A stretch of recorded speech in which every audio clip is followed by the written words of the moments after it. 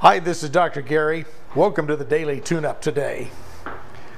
Do you have deep concerns right now for your future? Many people right now are concerned about what the future is going to bring, worried about themselves, their kids. People that are young right now, I've got a couple of couples that I'm working with that are very concerned about their infant children growing up in the world that we're experiencing right now. Are you worried about money? Concerned about health? You know, I could go on, the list goes on. However, we can always come up with something to worry about. One of the greatest things to help worry is understand where it exists. Our worry and our fear always exist in the future. Have you ever noticed that? We think about it, but when we're thinking about it, it's always down the road somewhere. It's not necessarily right now.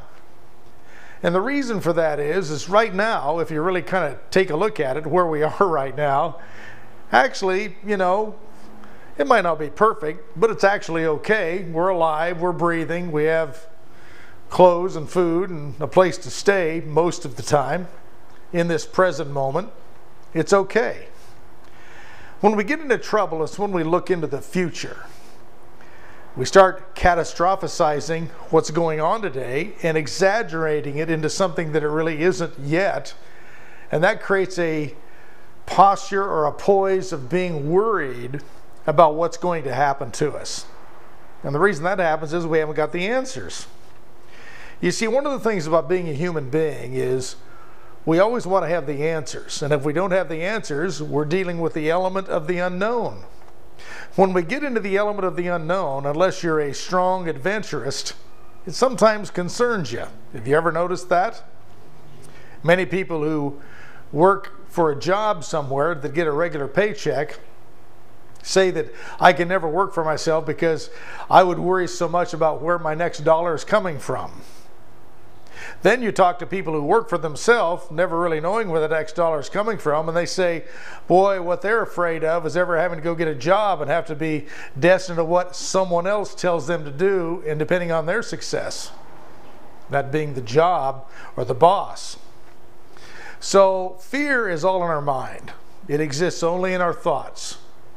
Always remember, the past and the future just come to us in our thoughts.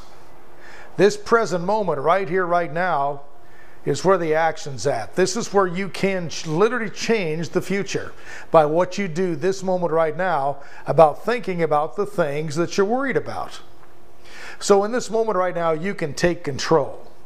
I'm asking you today to take control of your thoughts first. Understanding worry probably is in the future. We haven't got to the future yet. What can you do today to change that? So that thing you're concerned about doesn't happen, or it has a different outcome. Worry really is not real. It's just a thought process. We control our future by what we do in the present moment. Hey, let's work on that today. I'm wishing all of you a worry-free day. Until tomorrow, this is Dr. Gary wishing you a great rest of the day. Bye-bye.